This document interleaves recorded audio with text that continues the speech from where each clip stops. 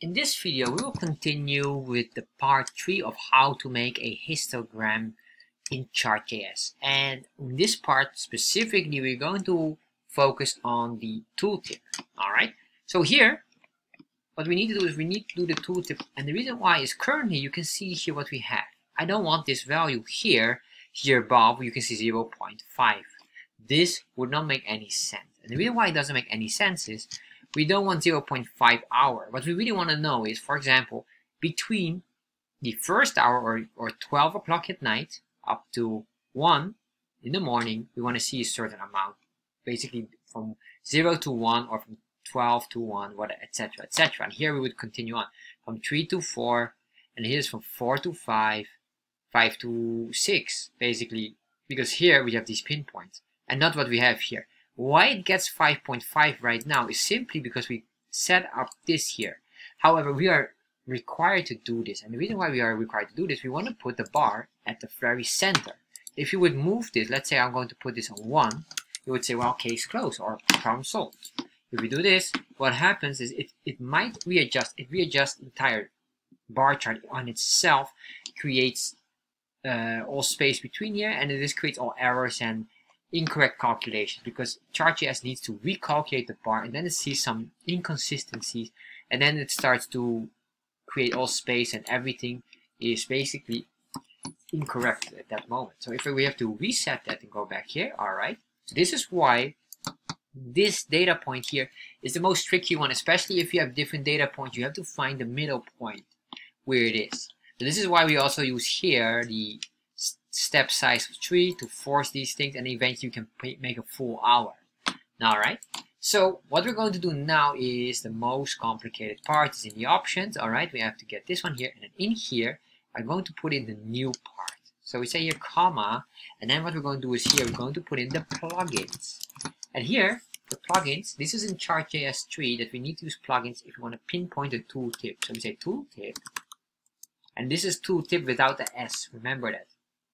Then we say here callbacks. So what's a callback? A callback is basically it will start to do something, and after it's done in a function, it will show the value. That's the callback. So we want to first do something before it shows the end result, because right now it just shows immediately 2.5. So what we're going to do is basically in the tooltip it shows the 2.5, but then we say, wait a minute, do not show the 2.5 first. We have a command you first do, which is a callback, and after that you should show whatever I want you to show. That's what we're going to do now. Alright, so the first thing what we want to do is we want to say here, we want to have the title. This here in the tooltip is the title, which is the highlighted, or the, not highlighted, but the bold top. As you can see here, 11.5 is the title because it's bolded. Well, below here, that's the body text basically. I'm not able to move my mouse because if I move my mouse, the tooltip starts to shift. However, the hashtag of votes and then the number amount, that is the body part, but the upper part is what we call the tooltip title. Alright, so the first thing what we will say is here in the title we say items, referring to that specific value, and then we say here we're going to give this a quick function, basically the following. We say here an if function, or if the item or no items with an S dot length. So if there's no, if the item doesn't contain any length, do not show. So we can say here return, and then we say here quotations, and there you are. Just keep it blank. Alright, so that's the first one. So if this is the case, so what's the items here? The items is basically the value here. It runs through this value here. We'll search it. If there's no value, do not show at all. Alright, so that would mean if there will be blank. Basically, if we would do this, let's say we at this one here we don't have any value, so we're going to comment this out, save that, refresh. It doesn't show, but we also want to avoid any possible issue of showing anything else here. Alright, however, we're not done yet, because this is just the default if on this one here, because you can see here now we don't even see anything at all. Alright, the next what we want to do is the following. We're going to say here constant, and this is a comma, then we say here constant, And this constant is the well, you don't have to put a constant here because it's not a new value, but in this constant we say the following. We say item, and the item is basically items, which is an array value 0. Why 0? Every item has only one title. Remember, this is referred to in title. There's only one title in every item here. So there's only one, and later on we'll be able to see that, but there's only one title. There's no two titles, so that's why in every one, it will loop through all of these values, only seeing this single value, which is considered the title. Alright? So this is why 0. There's no 1. The next one here is basically, I would say like this. It would be data 0, and then you say dot title. Oh, sorry, no, not 0. There would be data 0. Oh yeah, that's correct. No, data set 0. So it would be like this. Data set 0, but then there's the data 1, and then basically title 0 again, because the new title in data 1, data 2, data 3, etc., etc., etc. Alright, very important. So make sure you don't get confused on this. Alright, so once we have this title, which consists of a length or a value, then we say here the following const. We say const x equals item, which is this one here, which is basically array 0, item 0 or title 0, parsed. So what is parse? Well, parse is basically a command built in Chart.js. However, parse here is to make sure that we are able to read this. And then we say this one, dot x, parse x. What is x? Well, we're going to parse this value here, make it readable, because this here can be a string, and we don't want to have a string. We want to make sure that this is a number, because we're going to calculate something. What we're going to calculate is basically the following. We're going to say the following. We get a new constant with min value. And what is this min value? Well, the min value will be x minus, this is the x, that's this one here. And what we're going to do is, well, we want to have the starting point of 5. So we do minus 0.5, then we get 5 o'clock. And that's what we're going to do here. So we say x minus 0.5. This is why we parse it, because now it's become a number or an integer. So basically this is an int. In short, this would be an int. Int parse. That's basically what we're doing here. Basically this is int, or parse int. This is the command here. Parse int, but built in Chart.js. Alright, so we got that one. And then what more is, we don't want only the first value of 5 o'clock or 3 o'clock or whatever. We want the between. So if this would be min is 3, then max should be 4. So how do we do with the other one? How do we calculate max here? Almost similar, except we do, instead of minus, we do plus.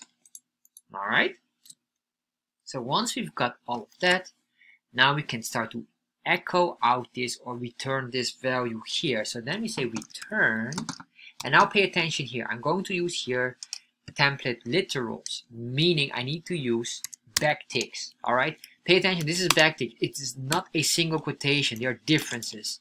Pay attention with that one. Alright, so in this here, we're going to use the template literals, and the template literals really means is whatever you type in here, it will show whatever it is here. So we say here, let's say type hello.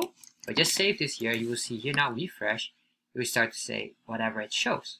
Okay, so with this, it means that we cannot use just this value like this, because it shows it as a text or a string. Now if we do min, instead of we want to get the constant min, which is this value here, when we do this here min, we do refresh, you can see we only get min. Alright, that's not what we want. So this is why we're going to use, we have the template literals, and then we say here the interpolated expression. Yes, this is some tough words, and what this really means is basically the original text that we write in here will be converted into something else. And what exactly will this be converted in? Well, you guessed it, this will be converted into whatever the x value is minus 0.5. So this will be a variable. It will understand now that this object literal has a variable in here. And then we can say here, and we do exactly the same with this, but then with the max. So once we do this, We can say here even hours, and then you will see this. If we save this now, we put in here hours, and then we say from 10 to 11, and here hours 11 to 12, etc., etc. And this is basically how you work with this. And now you have this wonderful item here with the tooltip working correctly. So this is probably the most hardest one, especially understanding here. These are terms, we call them template literals in combination to make the temp, or basically whatever is in there, readable as a variable. So this is what we call, well, let me give these names here. This is a template literal. And then we have also template literals always use backticks. Backticks is template literals. And then in the template literals, we're using interpolated expressions, meaning whatever we put in here doesn't mean what it's supposed to mean. Because this here, you would say, well, according to backticks here, it should literally get this text here. You should just see this. But it doesn't, because what happens is it will read this, and it will read this into a variable or a constant. So it knows it's a constant, and this constant would be the min constant. And that's what we're really doing here. I will probably make a specific video for these two topics, because these are advanced topics or concepts you should understand in JavaScript. However, once we have all of this here, we save this now. Basically, we're done here. There we are.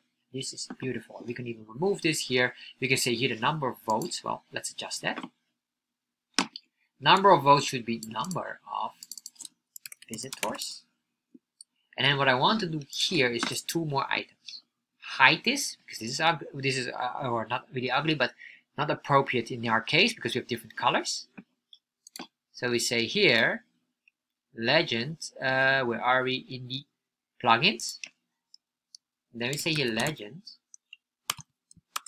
curly braces, and in between here we say display false, comma here at the end, so it will indicate there's another variable or another command below. Refresh, there we are. Alright, so that looks slightly better, and now we have everything proper with the number of visitors, the colors, etc., etc. working here, and we can do even some rounded borders. Let's do that as well. That would make it just more fun. So we say here border radius, and this border radius, let's give this 5 pixels. Save that here, refresh, and now we have some beautiful rounded borders as well. And this is how you create a histogram, understanding everything from top to bottom as what we did. So if you have any questions regarding to this, I won't blame you. This is a quite advanced topic, but you can put them in the comment section below. Thank you for watching this video, and I hope you enjoy it. And if you enjoy this video, you probably will enjoy this one as well. And if you're interested in Chart.JS, check out in the description box the link directing to my Chart.JS course, where you can learn everything about Chart.JS. And finally, of course, make sure you subscribe to my channel.